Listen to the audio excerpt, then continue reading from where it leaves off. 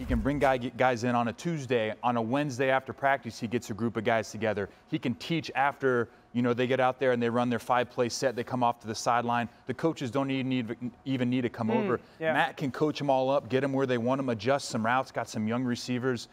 Just a good veteran presence that's seen everything. There's nothing that he's going to get in the game that's going to either make him uncomfortable or he hasn't seen. And he's just the ultimate competitor. And I think with what they've gone through at the quarterback position the past few years, to have Matt in there is really good for him. It's almost like his career has that built-in clout where he on those Tuesdays, week 2, you got to get in and we got to get some work in or something on the sideline. You're gonna say no to him? Yeah, exactly. His career kind of speaks to you not only doing that, but also knowing he's going to get you better to do it. I think the phrase that comes to mind is lead over carry.